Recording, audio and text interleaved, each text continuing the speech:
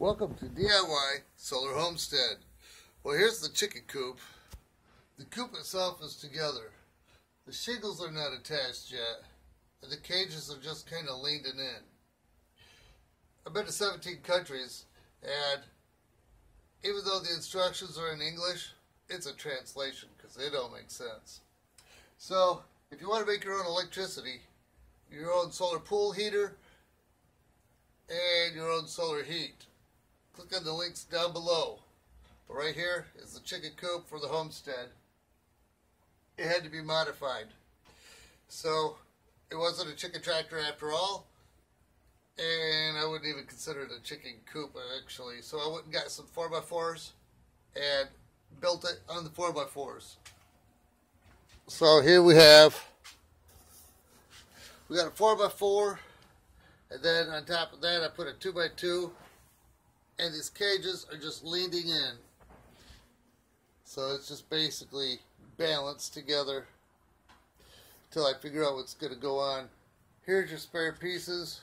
Those two little slats is not going to put all these cage doors together, or those. I have two pieces here.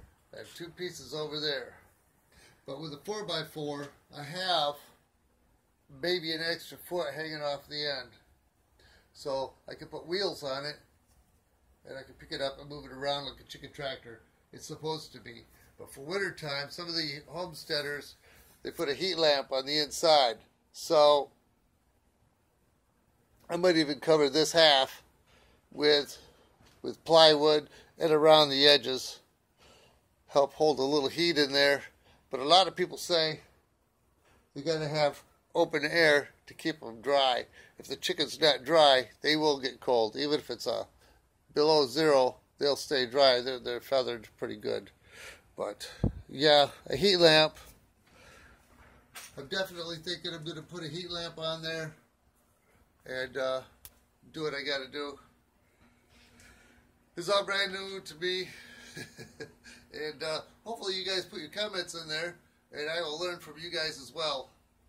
So this is what's going to happen. I'll probably just put it together with some plywood. You call it good for now, and keep the chickens warm and dry anyway. So even if I wait till springtime,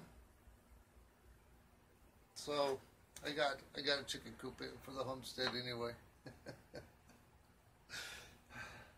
If you like this, please like, share, give me a thumbs up, and support the channel, and I appreciate it, and I thank you very much.